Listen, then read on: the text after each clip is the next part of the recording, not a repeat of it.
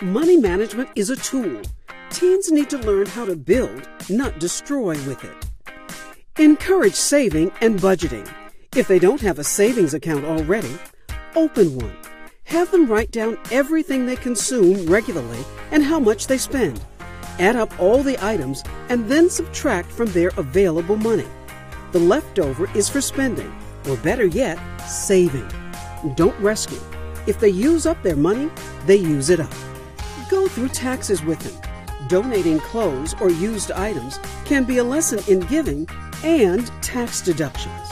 Have them plan a family meal on a budget.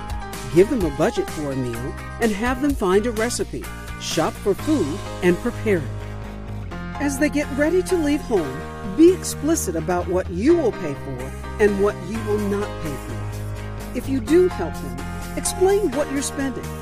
I'm paying X for your meal plan, so if you go out for pizza, that's on you.